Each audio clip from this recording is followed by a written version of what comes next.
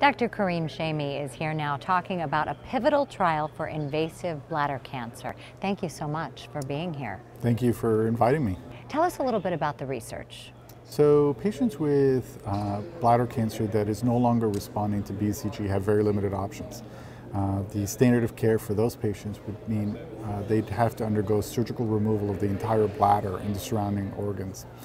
And so this is an unmet need, and so we conducted this phase 2, phase 3 trial to address this unmet need. And what were some of the results? So we enrolled 83 patients in the trial, and these patients have had prior BCG therapy. They've had at least a mean number of doses was about 16 installations of BCG, and they've failed BCG. And so what we did was we gave them a combination of BCG plus an IL-15 superagonist, which further stimulates the immune system to fight cancer. And what we found was that 71% of patients had resolution of their tumors. And if you follow these patients long enough, 2 years later, half of those patients that responded are still disease-free. Wow, so what's the next step?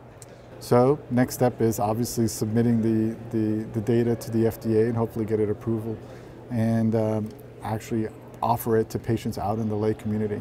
Wow, so you don't see larger trials. You really believe that this is ready to go in patient practice? Absolutely. And so the FDA clearly sees this as a disease that has very limited treatment options, and the FDA will allow us to submit a study, a single-arm study in this disease space. This sounds like a real game changer. It is, absolutely. It's a game changer for patients with bladder cancer and very limited options.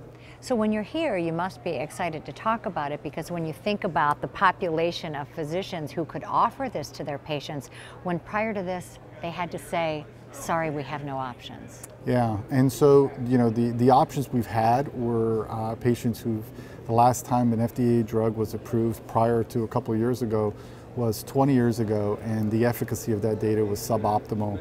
2 years ago, the FDA did approve another drug, systemic, but the data was not nearly as impressive as what we're finding with this combination.